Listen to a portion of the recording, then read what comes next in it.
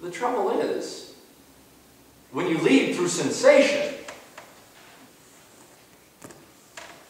the one that follows that first lead must always be bigger and better, or people get bored. They lose interest, and they fade away.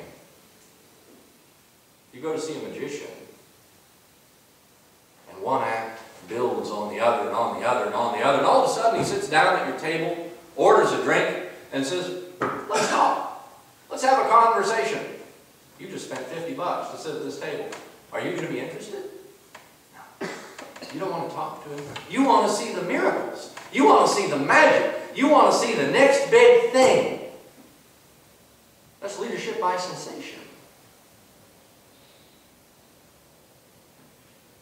When it stops, you get bored, you move on, you quit listening, and you forget you ever knew them in the first place.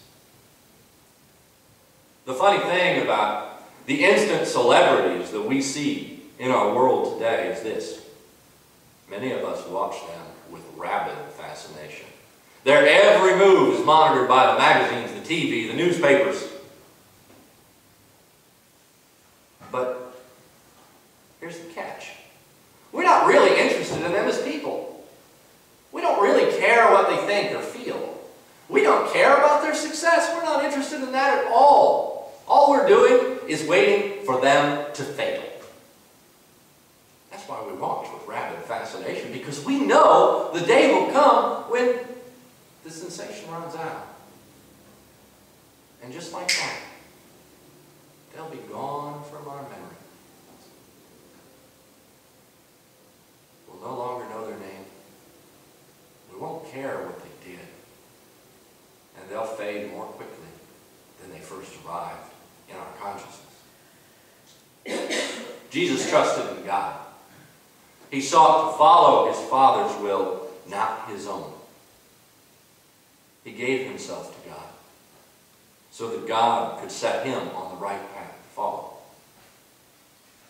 When we give that same trust in our own lives, offering ourselves to God completely,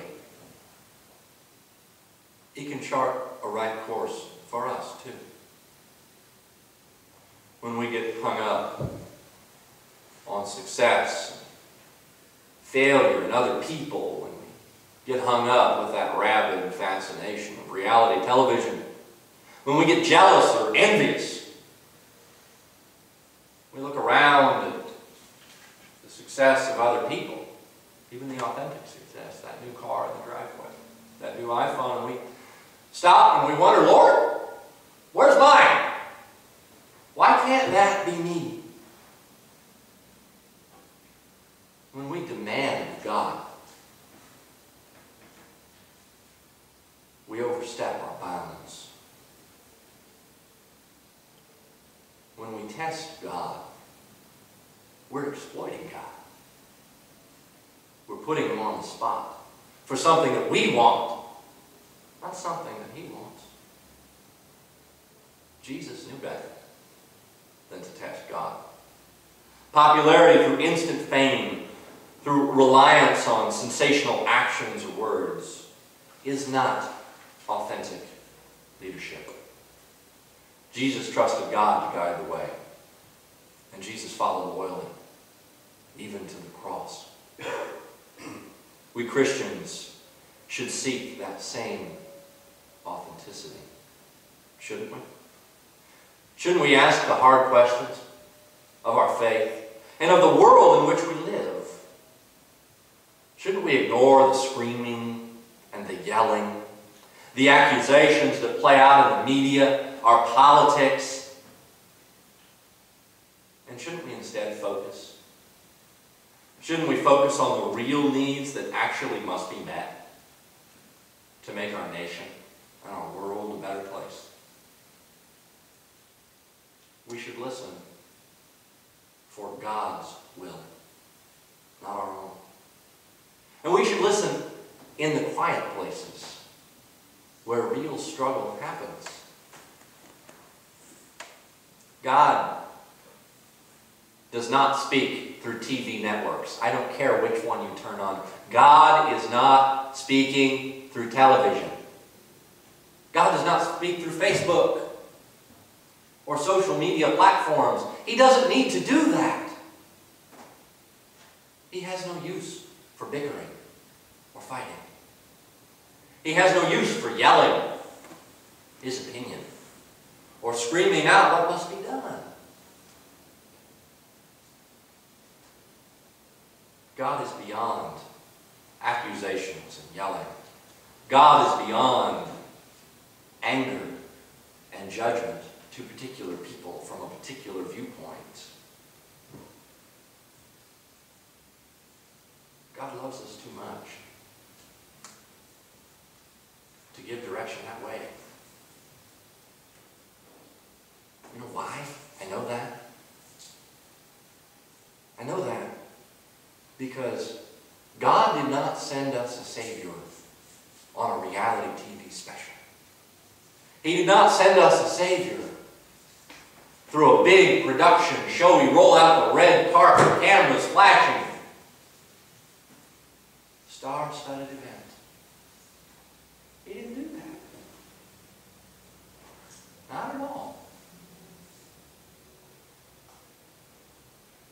Jesus came to us in the humblest, most human way. He was born into poverty and obscurity. Yet from that place, he came to heal the world. Be careful what you buy into. Listen for and trust in God's love. Be faithful to God in the choices you make. Returning to our story just one last time. Again, Satan took him up to a very high mountain and showed him all the kingdoms of the world and their splendor. How about it, Jesus? Want a little power and wealth? Look at this. This is all mine to give. I have control over it all, and I can give it to whomever I choose. I choose to give it to you, and all you have to do is bow down and worship me. Nothing fancy, just a little spiritual commitment. You can have it all. Think of all you could do with this wealth. You would never have to worry. You could take care of millions of people. After all, that's what you want to do, right?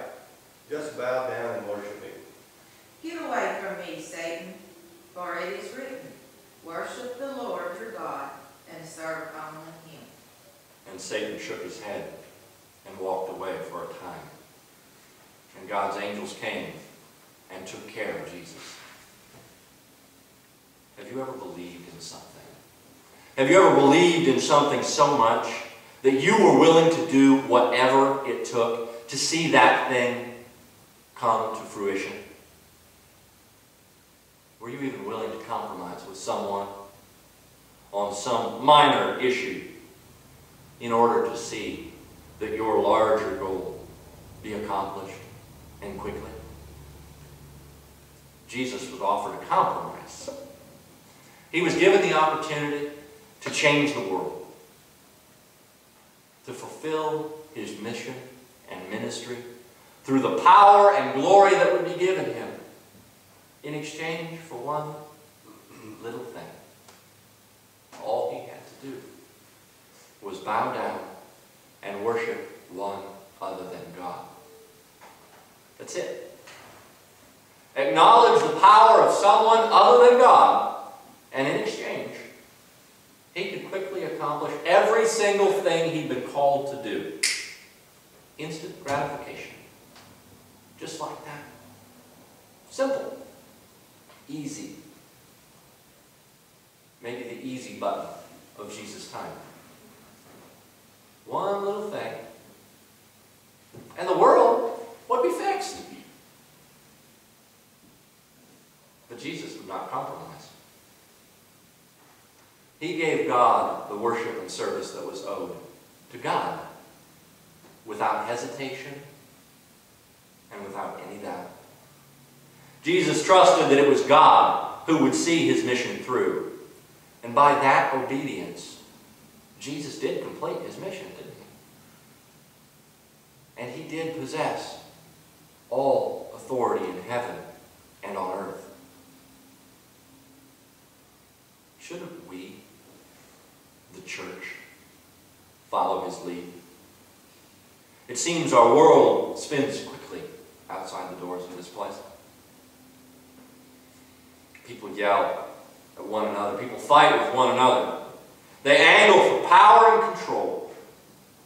People belittle one another. Trod on one another.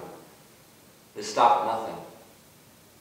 And they're willing to compromise even their own integrity in order to see that whatever goal or ambition it is that they have is achieved. We see it every day outside the doors of this building. Yet, even inside a church, we can hurt one another. We hurt one another when we let our personal opinions or our preferences get in the way of doing the greater work of God's kingdom. Can't we do better inside this place and beyond these walls? Shouldn't we do better? Are we really called to bring the influences of the outside world inside God's house? Are we called to do that? Is that allowed? Is that acceptable? Is that right?